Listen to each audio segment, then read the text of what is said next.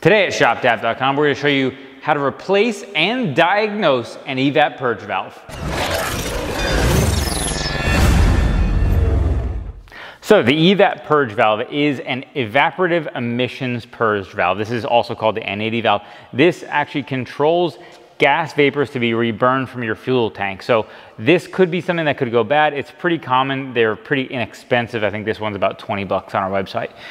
When they go bad, they have a variety of things that you'll get. Check engine lights, check gas cap lights, and sometimes, on some occasions, if it's stuck open, you may get a hard start after filling your car with gas. So that is something that could be a problem and eventually can cause a no start condition.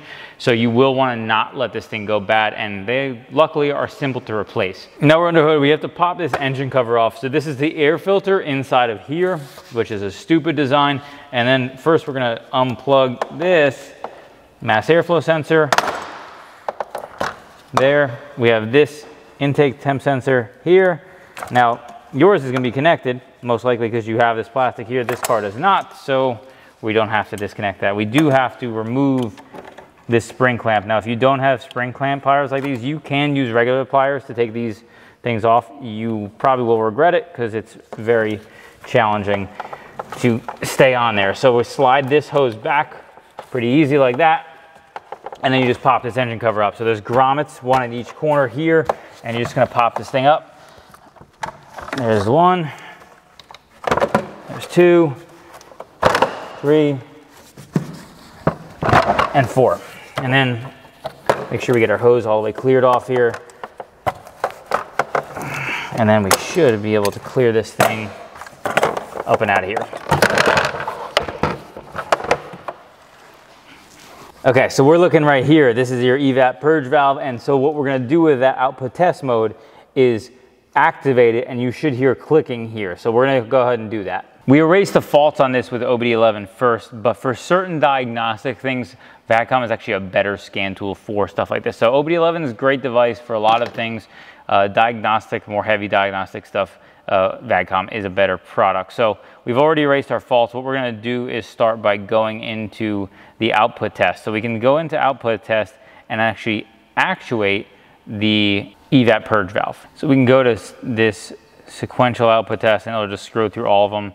First one being the Evap purge valve, which you're gonna click activate, and then you should hear the Evap purge valve under the hood clicking.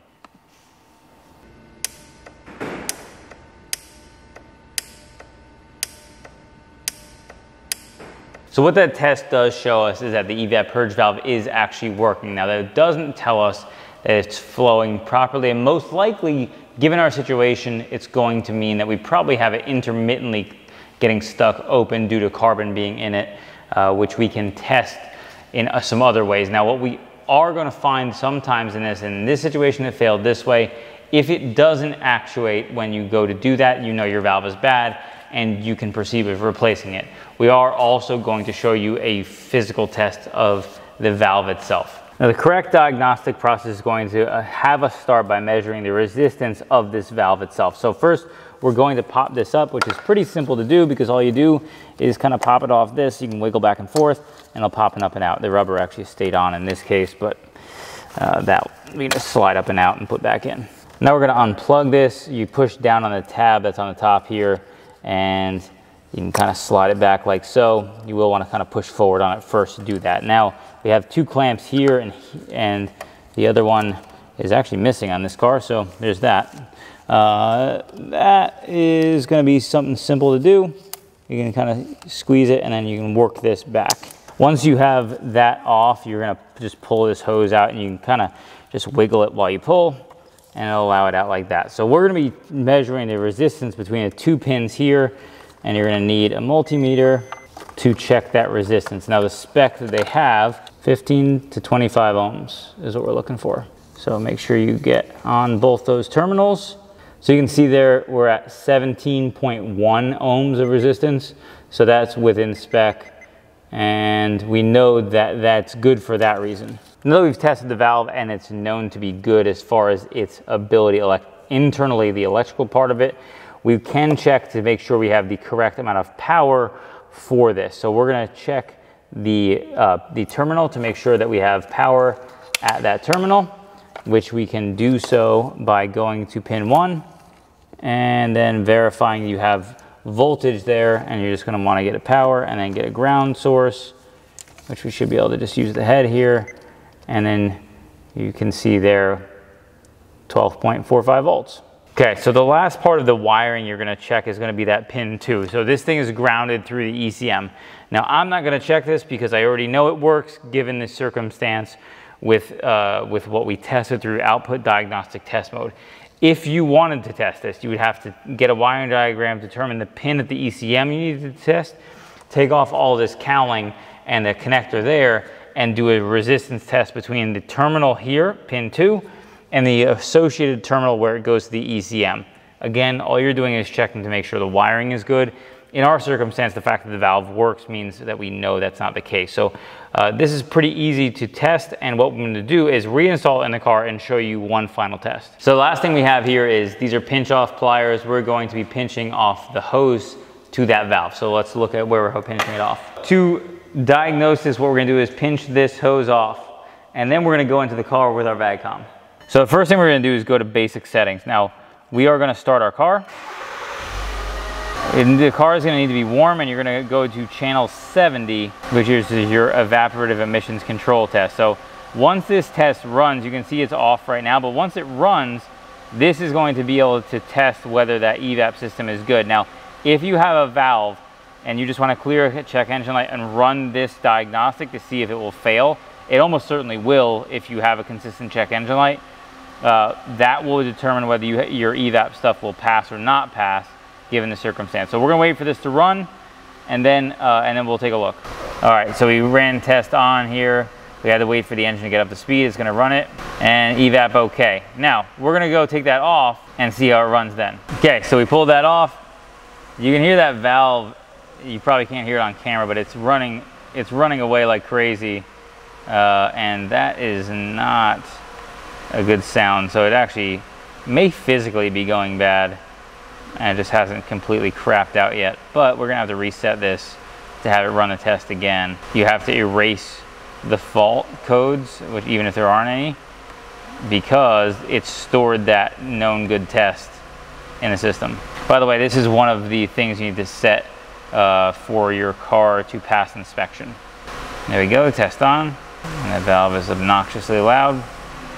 And there we go, it's okay. It tested good even after we had taken that off. That means the valve isn't currently bad. Because we had that issue and it went back and forth, this has been a constant issue on this car. Being that the valve's 20 bucks, you probably should replace it anyway and not worry about it. It is something that I am 100% certain will come back and test bad later if we don't replace it now. So we're gonna show you how to replace it.